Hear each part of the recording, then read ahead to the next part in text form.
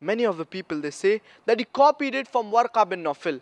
There were only two occasions when the Prophet ﷺ met Waraqah bin Nawfal. Once, before claiming prophethood, when he was near the Kaaba, and Waraqah bin Nawfal kissed the Prophet ﷺ on his forehead. And second time was after claiming prophethood during the first revelation, when the Prophet ﷺ was scared. And Hazrat Khatija, may Allah be pleased with her, took the Prophet ﷺ to Waraqah bin Nawfal.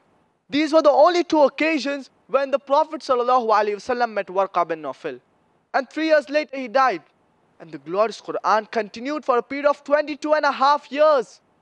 This Waraqah bin Nawfal, he was a Christian. So the Prophet ﷺ could not have copied it from him.